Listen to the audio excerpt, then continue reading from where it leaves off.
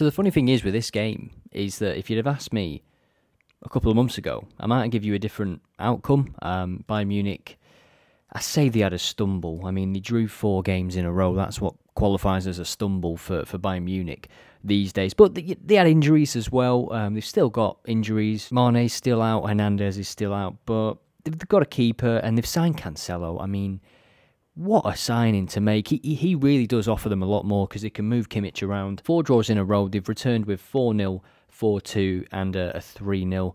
And for PSG, a couple of defeats on the bounce coming into this. And injuries recently as well. Messi missed the previous defeat, as did Mbappe. Mbappe is going to start this game. That's been confirmed.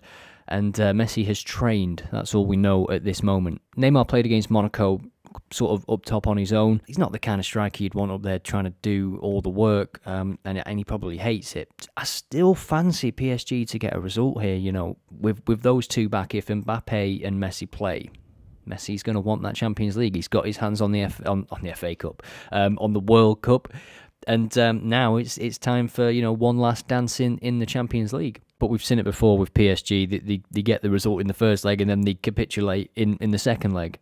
So they could very well get a result. Even if they are impressive against Bayern Munich, it doesn't mean they're going to go through. And that is PSG's history, I guess. Until maybe now. Maybe they can beat Bayern. It's hard to tell, but for me, Bayern over 2 legs go through because their home form as well is superb. So as we look at the last 25 games here, we'll just compare the teams in terms of goals. 71 goals for PSG, 82 for Bayern Munich, 3.04 per game. If we look at their away form, 2.86 versus home form, 2.71.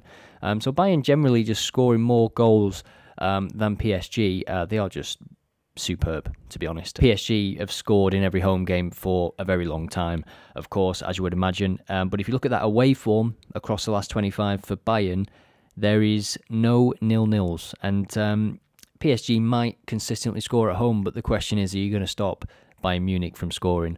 This could be a very high-scoring tie across the 2 legs, especially. PSG, maybe they get a result tonight, then they've got to go to Bayern, and that is a very different proposition. They've got clean sheets in them, of course, but they have actually conceded in the majority of games. If you look at the last 10 games, those 4 draws were all score draws, BTTS and draw.